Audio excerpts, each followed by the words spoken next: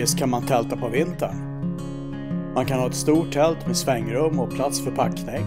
Eller så kan man ha ett litet mysigt tält med en del av packningen utanför. Oavsett så tälta när det är kallt ute, det är skönast med ett uppvärmt tält. Man kan elda en vedkamin så att det blir varmt och skönt i tältet. Men hur stor skillnad är det att värma upp ett stort tält eller ett litet tält när det är kallt ute? Förutom att elda i kaminen så vill jag veta om kaminerna hade ungefär samma effekt. Därför kokade jag upp 1 liter vatten. Om det skulle ta ungefär lika lång tid att koka vattnet så borde kaminerna vara ungefär lika varma. När man ska värma upp ett tält så är det bra att veta ungefär hur mycket bränsle som går åt. Därför så vägde jag veden före och efter testet för att mäta hur mycket som gick åt under en timme. Jag använde torr björkved.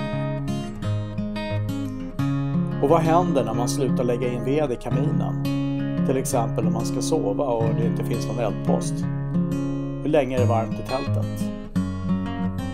En vacker vinterdag när det var 6 grader kallt ute slog jag upp ett par tält med vedkamin och tog reda på just det här.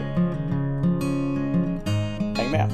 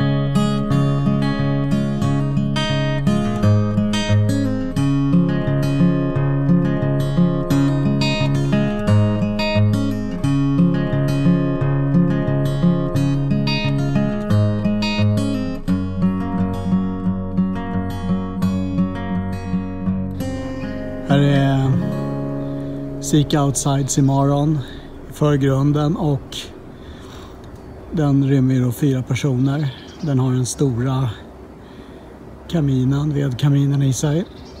Och i bakgrunden så har vi Helsport Pasvik 10-12 mannatältet med en dansk Kobuk kamin. Så där har jag förberett ved här som jag har vägt innan jag börjar här. Tanken är att jag ska se hur mycket bränsle går åt för att värma upp det här tältet till en skön värme och behålla den värmen ett tag. Samtidigt ska jag titta hur lång tid det tar att koka upp 1 liter vatten. Det ska vara intressant att veta.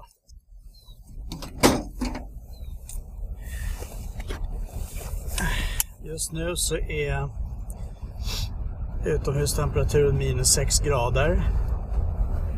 Och här inne så är det faktiskt 0-gradigt. Minus 0,7, nästan 1 minusgrad. Det är tack vare att tältet är solbelyst och att det är vindstilla här inne.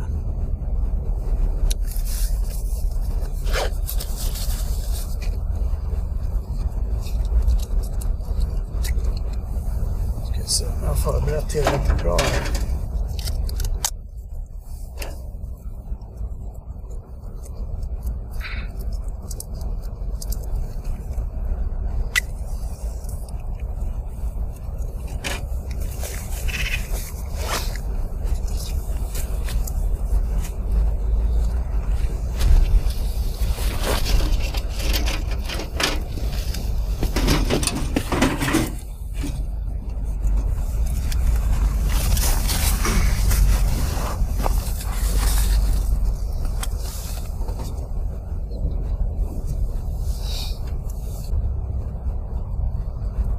Nu har jag ju 4 här.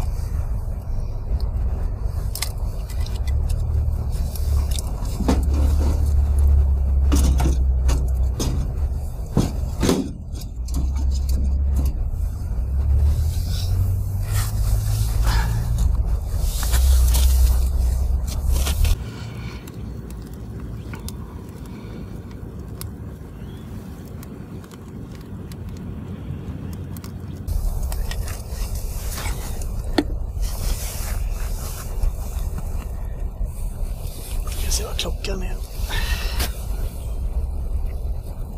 11:26. 11:26 så var det minus 0,7 grader här inne.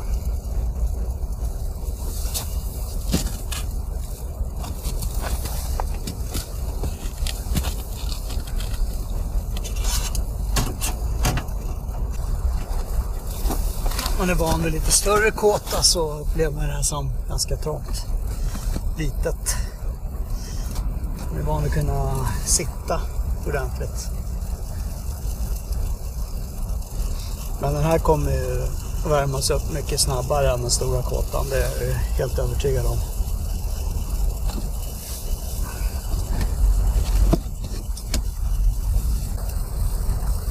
Här nära kaminen så känner man ju direkt att det hettar till i ansiktet. Riktigt skönt. Härligt. Men temperaturen som jag mäter står bredvid kameran. Och det är 30 cm ovanför marken och 40 cm ifrån tältduken. Och det ska mäta på samma sätt på alla ställen. Så att det blir likvärdigt. Jag tänker att det är inte nere vid marken exakt och inte för högt upp. För här uppe är det väldigt mycket varmare än det är här nere. Det känner med handen. Väldigt mycket. Här är det ju säkert 30 grader. Men om man ligger och sover i tältet så ligger man ju inte här uppe. När man ligger här nere vid marken. I stora kåtan kanske man har en tältsäng med sig. Då kommer man upp 30 cm. Och i en sån här liten så ligger man ju förmodligen på ett tjockare liggunderlag på marken. Här hettar det på ordentligt. Jag ska inte prata så mycket. Jag ska faktiskt anteckna temperaturer också. 11:30. Då är det 22 grader där. I vattentemperatur. Och inomhustemperatur är 0,2 plus nu. Nu är det så varmt så det går nästan inte att sitta här bredvid.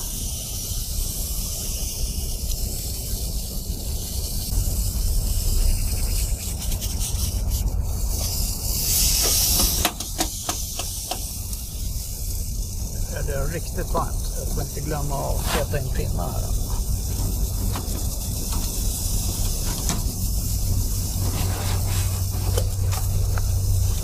Det är bra förbränning, det märker man ju. Jag får ingen större pinnar här. Klart.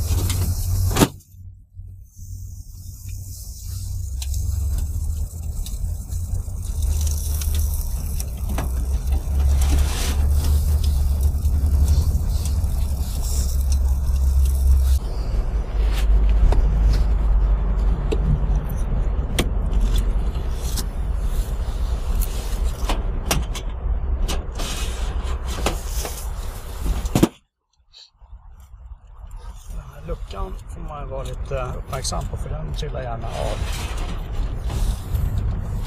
Det är som en sån här liten lätt tunn kamin att man får göra avkall på saker som gångjärn och haspar och liknande. Som sagt, det här är första gången som jag sätter upp det här tältet och det gick ju sådär.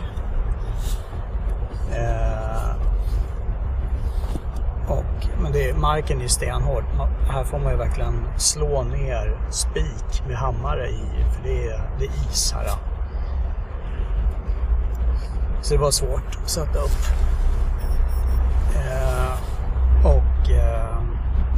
Kaminen satte jag ihop i lugn och ro inomhus för att jag ville se att alla delar fanns med och passade ihop och sådär.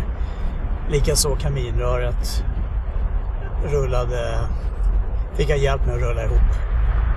Det gjorde jag också inomhus för att jag ville inte få bucklor och sånt på det i onödan. Så det tog tid att göra det ordentligt från början. Och som alltid så tycker jag att innan man tar ut nya grejer i fält så ska man ju testa det under kontrollerade förhållanden, som hemma på tomten eller någon annanstans där man har tillgång till grejer. Där man inte behöver stressa, och man gör det i dagsljus och liknande. Och med ett sånt här, den här typen av kaminrör, så ska man ju bränna in det eller elda in det en gång först. För det är då det får sin form. Så i första gången när man ska rulla ihop det här kaminröret till den här formen, så är det lite bökigt. Så då är det bra om man får hjälp. Men sen, vad jag förstått, så ska det vara lättare att rulla ihop och rulla ut det, så att säga. Sitter jag och pratar. Ska ju anteckna tider. 11:41. Nu ska vi se vad det är för temperatur. 7,3. Men jag kan säga att det är ju absolut komfortvärme här inne nu. Jag har ju... Hade det inte varit så trångt och ont om plats här inne, så hade jag ju tagit av mig mer kläder. Det är ju bara därför som det är lite bökigt.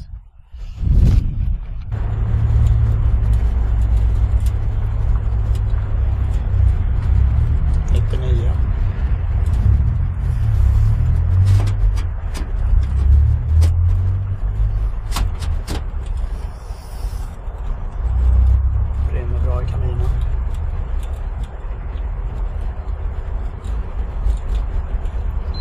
$100. 11:46. Jag sitter nu ut med tältduken och här är nära kaminen och på kaminens bredsida. Och här är det ju så hett så att det är bastu. Det hettar i ansiktet och det är torrt i munnen. Medans här borta där jag har termometern är det ju betydligt svalare, för det är kaminens baksida som visar liten yta hit. Och här visar den just nu 16 grader. Och det är behaglig temperatur. Och det är 40 centimeter ifrån tältduken och 30 centimeter upp ifrån marken. Och snart har det gått en timme. Och så här mycket ved har det gått åt.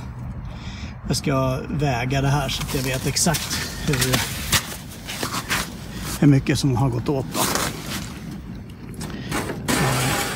Och det brinner bra här inne.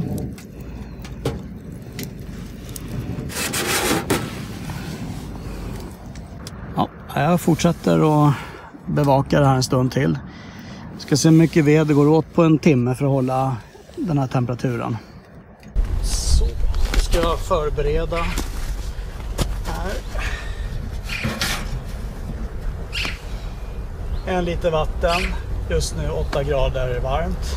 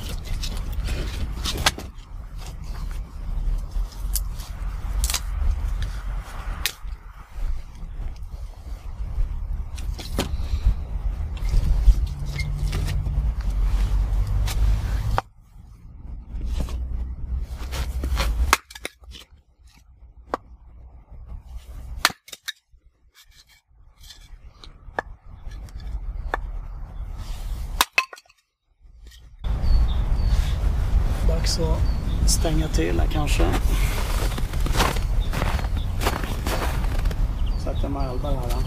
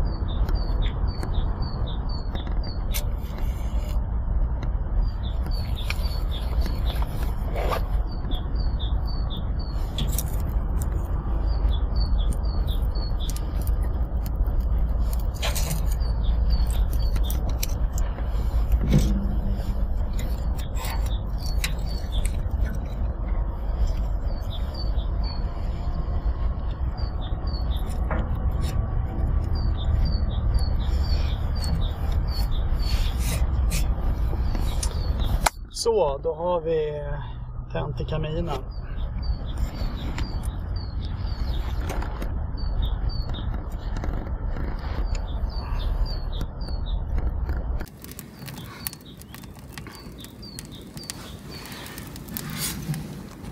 Och vattnet är 8 grader. Här är 1 liter 8-gradigt vatten.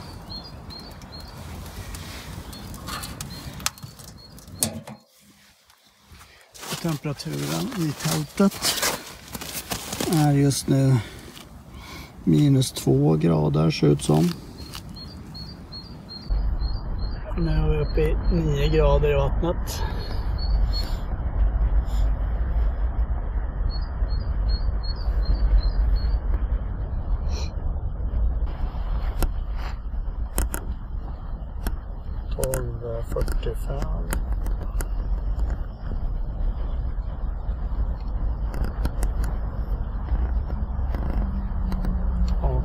I vattnet.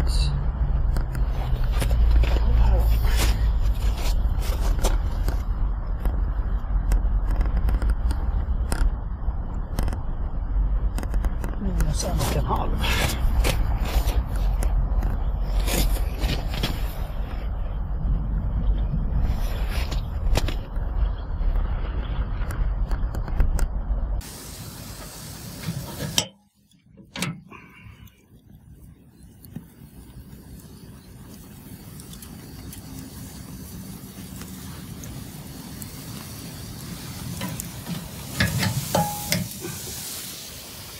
Nu är 32 grader i vattnet här.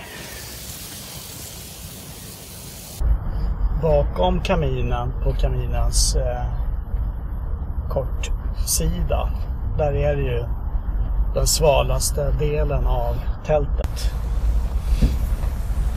Så det är därför som termometern sitter just där.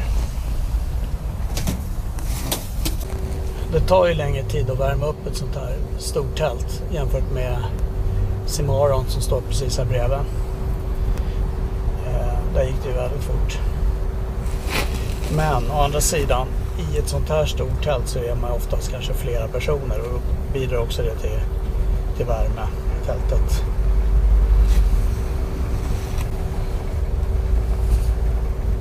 Men en stor fördel med ett stort tält och kamin, det är att nattetid så finns det kanske flera personer som kan sitta eldpost och se till att kaminen är igång hela natten.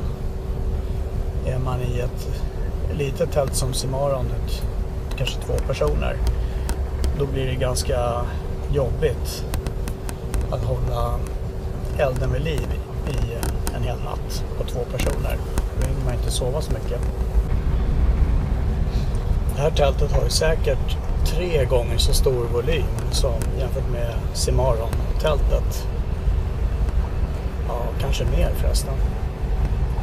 Jag måste räkna på det. Så det borde ju ta väldigt mycket längre tid att värma upp det här tältet. Men det man kan göra är att man skulle kunna sänka taket här. Sätta ett innertak om man vill.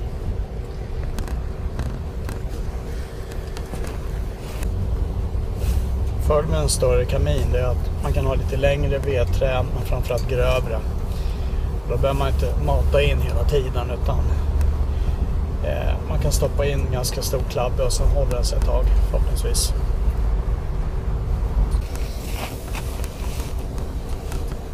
Det är varmt här inne, alltså det är behagligt.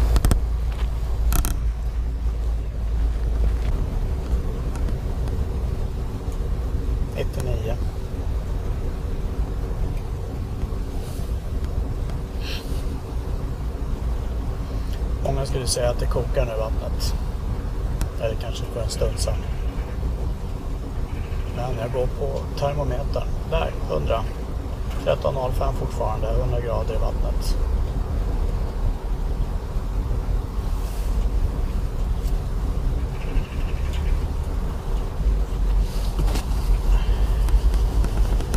Jag tar den här utan att skålla mig, tänker jag.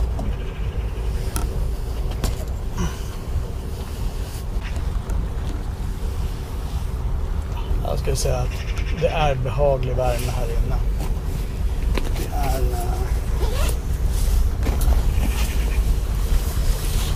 klart behaglig värme.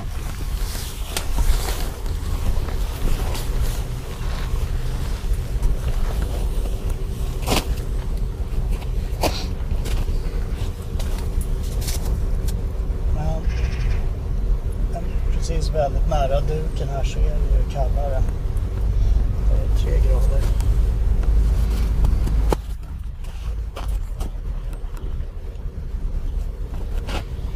Men det är inte den här bastukänslan man får som i ett mindre tält. Där blir det väldigt påträngande värme. Här blir det ju en jämnare värme och det tar längre tid att värma upp. Sen är det ett större hål här uppe i taket också. När värmen kommer ut.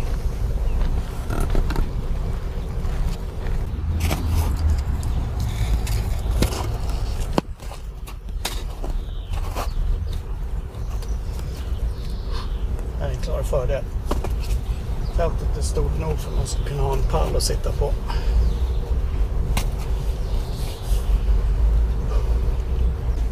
Ska man sova i ett sånt här tält, så vid om man inte kommer upp en bit från marken och kan ligga en bit nära kaminen, då bör man ha en varm sovsäck. Om det är som nu då 7 minusgrader ute.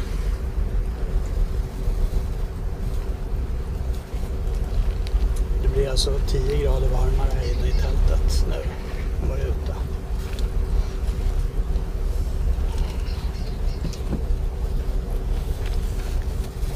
Det man bör göra, det är ju att ägna lite mer tid åt att spänna upp tältduken så att det är sträckt runt om och täta nere vid marken. För här blåser det upp emellanåt då, men det är för att duken inte är tillräckligt spänd. Och det är för att jag reste tältet själv och kunde ha ägnat mer tid åt det, såklart. Där kommer det in lite. Det blåser in lite kallluft där ibland. Jag tror inte det påverkar jättemycket, men det påverkar något, helt klart.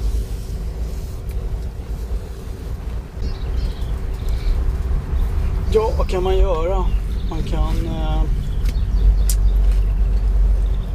kapa upp veden. Man kan splitta veden mer så att den brinner fortare i kaminen och få upp värmen på det sättet. Nu har jag valt att stoppa in ganska stora klabbar som ska brinna länge. Det kanske var lite för tidigt för det.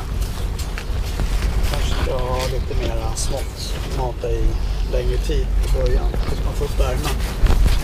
Men det är ju inte kallt här inne. Jag sitter i t-shirt. Så det är... Sen får man ju tänka på det också, att i en sån här stor kåta med högt i tak som nu, jag sitter ju med fördel på en pall. Och har man säng eller stol här inne så sitter man på det. Då kommer man upp högre. Och då är det ju varmare än nere på marken. Så det uppfattas ju inte som kallt i det här tältet. Men i Cimarron-tältet där var det ju bastu. Det var ju verkligen. Men det är svalare, det är svalt i det här tältet. Vid ryggen så att säga. Men det är inte kallt.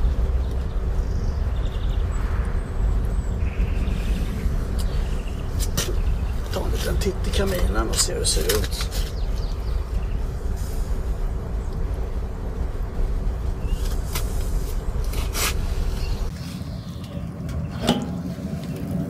Ja, det brinner bra.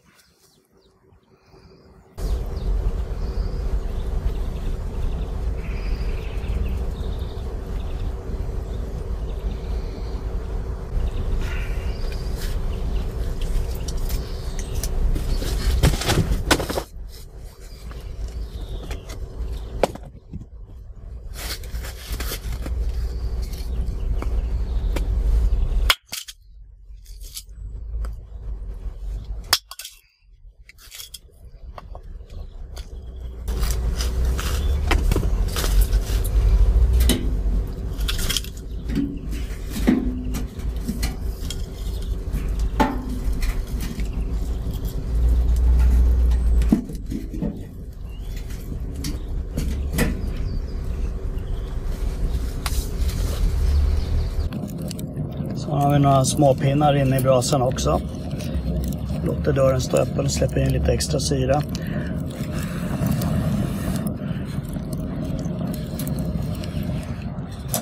Kan vi se om det blir någon skillnad. Nu när jag eldat här i en timme så ska jag se sen vad som händer med värmen i tältet när man inte fyller på någonting på en timme. Eller en timme drygt. Så jag ska gå och äta lunch och sen så kommer jag tillbaka. Och så ska jag se om det är någon skillnad i temperatur då. Då är det så att då har jag ju gått ut och kommit in igen genom tältet. Så att jag har tänt dörren så att då kommer jag ju släppa ut lite värme och så givetvis. Men det är ju som med tält. Folk går ju in och ut. Det får man räkna med. Så, nu har jag eldat en timme och så här mycket är det kvar. Jag ska låta det vara kvar och komma tillbaka här om en timme ungefär och se hur varmt det är i tältet då när man inte har fyllt på något mer bränsle och ved. Så, nu är ungefär en timme och en kvart sedan jag var inne i Cimarron-tältet och la in någonting i kaminen. Och det glöder här inne. Och det är 8 grader i tältet på termometern. Och det strålar upp värme från kaminen. Fastän det är en timme och en kvart sedan ungefär som jag la in någonting i kaminen.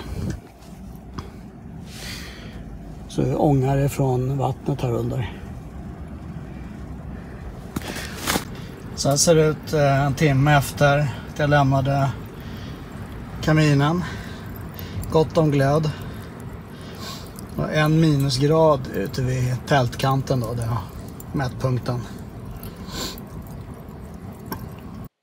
Ja, kan vi summera ihop det här genom att säga att kaminerna var ungefär lika varma, det tog ungefär lika lång tid att koka upp vatten. Jag hade ju glömt att öppna spjället på Robens Kobuk-kaminen, vilket gjorde att det tog lite längre tid för den att komma igång. Men 20-22 minuter för att koka vatten. Det stora tältet är mycket större volym att värma upp. Det är ju drygt 3 gånger så stort som Seek Outside Cimarron-tältet. Och volymen ser vi också tydligt när man ska värma upp det här tältet. Det är drygt 3 gånger så varmt i det lilla tältet som är det stora. Och veden som gick åt lite mer i Robens Kobuk kaminen som är lite större också. Och båda kaminerna tappade 4-5 grader efter 1 timme till 1 timme och en kvart. Men skillnaden är att det lilla tältet det tappar ungefär 1/3 av sin värme. Medan det stora tältet som har mycket större ytor tappade 2/3 av värmen. Det man kan göra för att förbättra det är att ha en minskad volym. Har man ett stort tält så kan man ju försöka ha ett innertält eller sänka taket. Man kan ha en markmatta eller lägga ut liggunderlag eller granris på marken som isolerar från markkylan. Man kan hänga över en filt eller något över ingången så att det blir dubbla ingångar att gå igenom som en liten sluss för värmen. Undvik fukt i tältet. Och se till att tältduken ligger an mot marken så att det inte drar in och blåser in kallluft den vägen och drar ut den varma luften. Och innertält har jag ju redan nämnt. Det var allt. Jag hoppas att du gillar den här videon. Att den kanske gav dig svar på några tankar som du haft. I alla fall så tycker jag att det var intressant att kunna jämföra 2 tält under liknande förhållanden. Om du gillar videon så klicka gärna på tummen upp och prenumerera gärna på kanalen. Ha det bra. Vi ses. Hej!